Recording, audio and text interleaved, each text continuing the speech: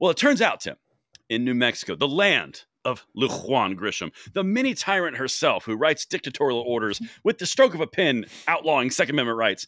That's the place we're going to in this Maryland adventure. But it turns out that San Juan sheriff probes advocacy groups' gun buybacks in Farmington. No, not an advocacy group, Tim. They're trying to do so much good. Man. Yeah. Oh, this group's a peach. Like, I've been digging into them and their tweets. And the more I dig, it's stunning to me. Not only are these scofflaws, but if you take a look at the fact that they claim right on their X Twitter page that they are a 501(c) nonprofit. And then going through their feed, I see all these things where they're making political statements, lobbying, meeting with Congress critters, talking about assault weapons ban, promoting the Go Safe Act, all this stuff, which is a direct violation of being a nonprofit. You can't engage in political, discourse in that way. You have to be neutral in everything you do. You can't take one side or the other. And they're clearly taking sides. And so they're not only doing that, but then you got them going out there breaking state and federal gun laws, which we covered in the last segment with the G3. These guys are just unhooked. We did.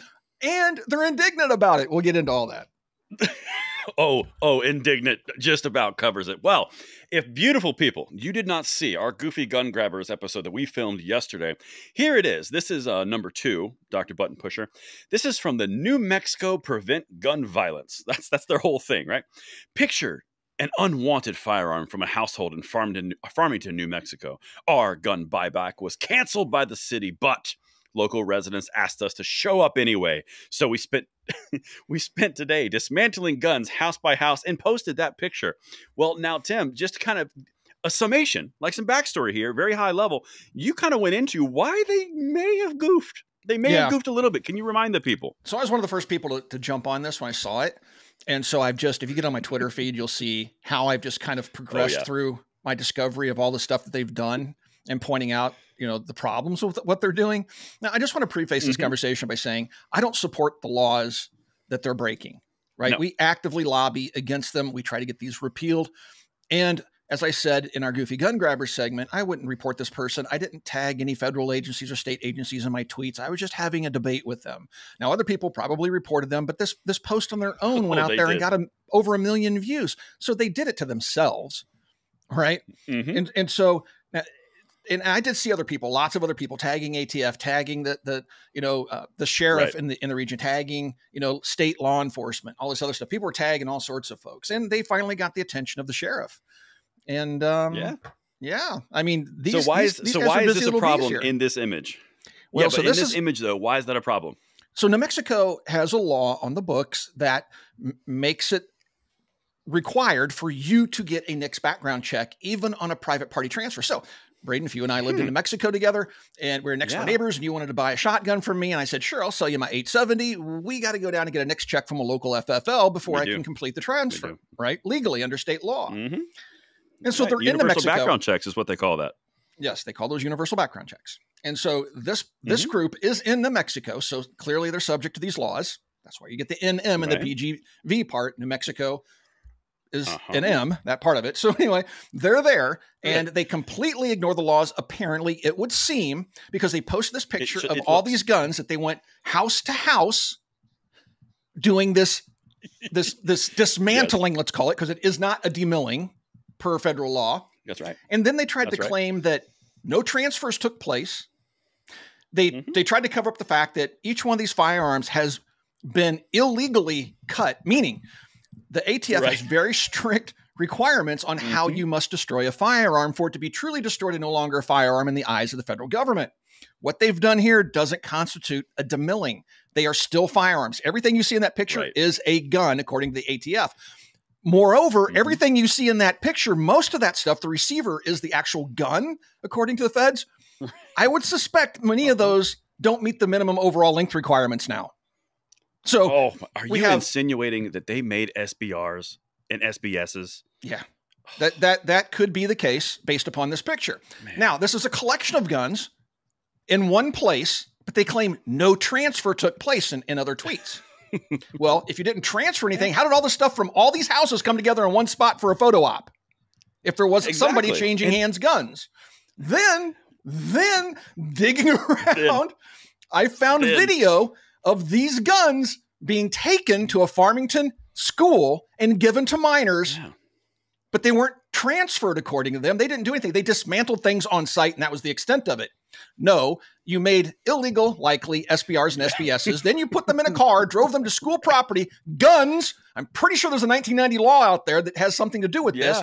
Took guns to a school and transferred them yet again to minors. And so, again, guys, in my personal opinion, taking a gun to school for a shop class or something like that, I think should be allowed. When I was a kid in high school, one of my buddies got permission to bring in the frame of a handgun to make custom wood grips in a wood shop class. That was back then. It ain't going to happen today. But, so I'm not saying that I want these people jammed up on these laws, but if you're going to go out there and advocate for these laws, which they're clearly doing, you better abide by them. Oh, absolutely. And that's the whole point of this video, is the ultimate irony of the people who have advocated for these laws to infringe against New Mexicans, to pinch people at random. They just got pinched themselves, but the best way it was because of virtue signaling of themselves. I mean, like, it's full circle. I said on my video, it's full circle microcosm of gun controllers. I think that's the best way to say it. But yeah, so the sheriff is now involved. Listen to what the sheriff said. This is number 4, Doctor. I don't have anything against the New Mexicans to prevent gun violence, folks. I just need to make sure they're operating lawfully like everyone else. And I personally don't believe gun buybacks work to curb gun crime. So he had to throw that in there, of course. Of course, he had to throw that in there. But yeah, it turns out, Tim, that a little more irony to pour on before we get into your part of the doubling down, because they are I think they're like tripling down at this point. Yeah. Here is the actual issue that I think is so funny. This is number 7. At issue is a bill passed by the legislature in 2019. Again, you might recognize somebody here. The bill, signed into law by Governor Michelle Lujan Grisham, requires a background check when conducting a sale of a firearm. It allows for exceptions for police and things like that. But this is my favorite part, Tim, and then we'll get to the doubling down. Senate Majority Leader Peter Wirth, a Santa Fe Democrat who co-sponsored the 2019 legislation, said the intent of the law was never to require background checks when someone seeks to destroy their own gun. Quote, ultimately, it would be up to the courts to review the specific facts and statutory language, assuming there is a challenge to the law. Translation, y'all on your own, I got my bona fides. Yeah. Well, beyond that, I mean, that's no different. I got mine. That's no different than when the feds, the ATF, decides they want to go around and ban M855 ammunition and stuff like that. And then the actual congressman that wrote the handgun law that banned armor-piercing handgun ammo, not rifle ammo, handgun ammo, they came out, wrote a letter to the ATF and said, hey, you banning this import of 7.62x39, trying to ban M855 violates the spirit of the law. We were only seeking to ban armor-piercing handgun ammo, not rifle ammo, because rifle ammo penetrates armor naturally. And so ATF, what did they do? Well, they backed off the M855, but you still have the 545 ban. You still have the 7.62x39 ban in place. Anything with steel core in it. So, yeah. So, I mean, it's sweet that this guy came out, tried to defend his fellow gun grabbers, but if you didn't write the legislation that way. Correct.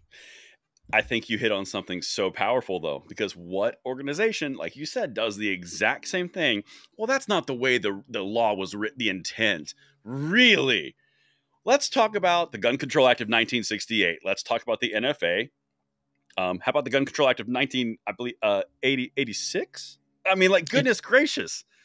Yeah, you have the 86 machine gun ban. You have an 89 import ban. I mean, we got the 94 crime bill.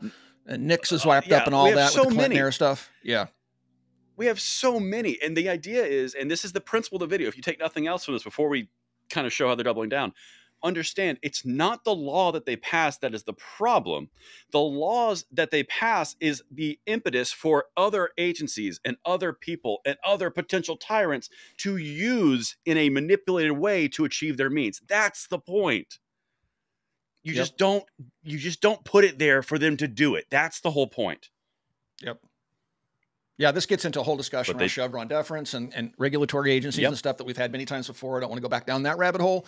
But yeah, it does. When they write these laws and they're ambiguous, especially at the federal level, then it gets assigned to an agency like ATF, and then they get to go out there and just make up laws willy-nilly. Well, this is how we interpret it. Well, it doesn't say anything about that. Well, that's how we interpret it.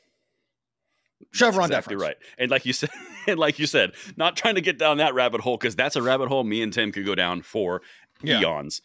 But they doubled, tripled, and quadrupled down here. And this isn't even goofy gun grabbers. Man. No, they've elevated themselves this time. Yeah. You want to throw up 8 and 9 because this was on you, right? Yeah. Let's throw up 8 and 9 because well, actually, there's 2 8s. I can't really say 8 and 9, but we have we have these guys. So keep in mind, another part of the news story was that the sheriff said that they were going to reach out to these folks and let them know that they wanted to look into this and ask questions, right? And then the sheriff also went so far as to say that clearly the law was not followed here. And I want to make sure that everybody's on the same page and everybody's following the law as they should be, right? So the sheriff has already said he believes they're breaking the law, okay? Now, there are videos on their Twitter page. You can go and you can see one of the spokespeople, a woman in particular, talking about various things. Clearly, she's not the sharpest knife in the drawer, and I think she's the one making these posts. So now she's currently under investigation for illegal arms trafficking, potentially, right? And she's probably been contacted by the sheriff looking for more information. And what does she do when she gets up this morning? She tweets this. I wish all the naysayers, that's us, could have seen the very real, palpable look of relief on people's faces when they saw their unwanted guns being destroyed. We will continue to offer this service to anyone who needs it in New Mexico. So what has she just said here? Well, she's like trying to excuse her illegal acts by invoking emotion, typical leftist approach to everything in life. And then, it's all about making people happy and making them relieved. And if she uses... Yeah, and she uses the word destroyed. No, sweetie, go back to dismantled because they're not destroyed per ATF regulations. And then they're going to go ahead and offer the service to anybody that wants it. We're going to do it anyway. We're doing so much good. There's so many happy faces. This is like Trump speaking, but like with real sentences. Right? And then the other one goodness gracious. In the group. So she posted that. I think it's her. And then just a few hours ago, before we started filming, there's another tweet. All right. And this one says, we're gonna do it again. Here we go. Yesterday, a local artist reached out to us to turn these guns into an art piece. And then she links to the previous post I just told you where she's doubling down on stupid with the same image of the same illegal firearms. And now she's talking about giving them to an artist. That sounds like another transfer, Tim. And she's claiming the whole time there's been no transfers. We're good.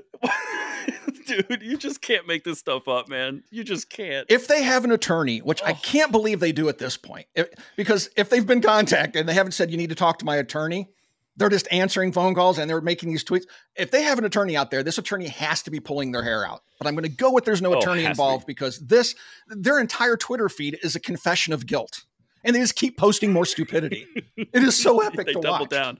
But I have such amazing emotions and my ideas and my intentions are so pure. You're still going to be in trouble. Yeah. Oh, man, that was the gift. She even made a video saying that all we care about is saving the children, their favorite shtick. But do you? They give these guns to children. I hope you enjoy saving children from prison. Right. And then meanwhile, she's saying, well, it's just about saving guns. We're nonpartisan. We're not anti-gun. And then just scroll down one more page. And there she is standing there with the Go Safe Act poster standing next to one of the Congress critters that are pushing it. Right. That's just to save the children, though. We're not partisan. Children. Exactly. No, we are completely neutral. Go Democrats. Yeah. And this is why I say she's not the sharpest knife in the drawer. She contradicts herself just within hours. It is just stunning stupidity. But it's not a good look. The same woman would put either one of us under the prison if we had done something similar. Oh, absolutely. We would be evil. We would be responsible for everything that goes wrong in the world. I heard there was a shooting on Mars. My fault. Anyway, that's where we'd be. That's where we'd be, Tim.